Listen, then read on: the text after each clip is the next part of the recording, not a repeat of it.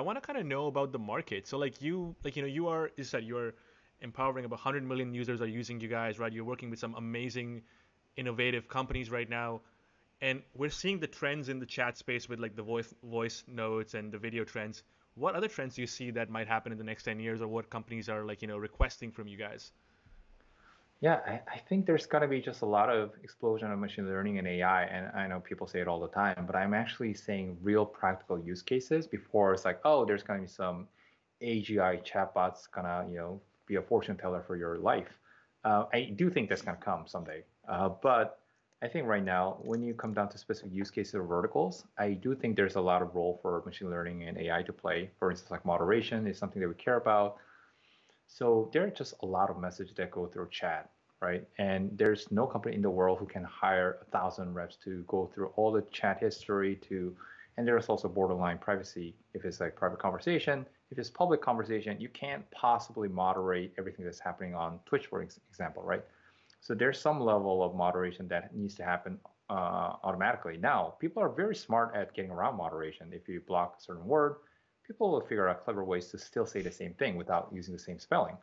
So being able to adapt to those, ever-changing adaptation of the users is that's where machine learning will come in handy. And also other things like transactions. If you are ordering food, doing ride hailing, making purchase, there's always a repeat conversation that comes in slightly different forms.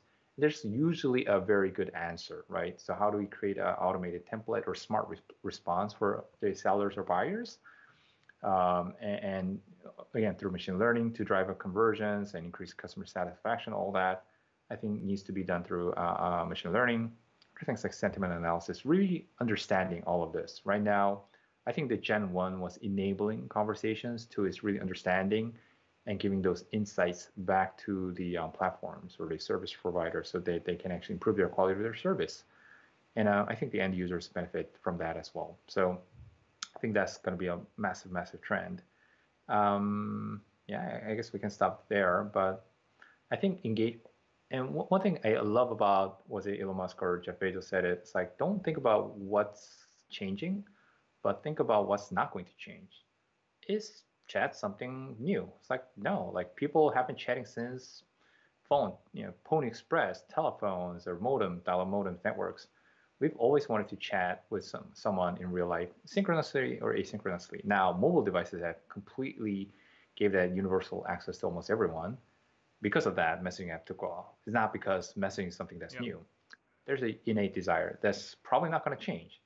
Now VR is gonna hopefully unlock some of those potential. Now we can actually travel and share experiences with other people in a lot more immersive way. There's got to be some human connection elements to that, whether through voice, video, physical interactions within a virtual environment, sharing 3D photos, 3D videos together. So how does that interaction kind of pan out? Of course, right now it's very limited due to hardware limitations. But with Quest 2, I think there's some glimpse of hopes there. So I think that's going to be a more of a longer term trend. But I feel like that's the only way for us to do space travel is through VR. Otherwise, we'll be bored to death. But if we are in a VR world, at least we'll be able to have fun while we're going to Mars and stuff like that. So I'm a very long VR believer. Things like that. So.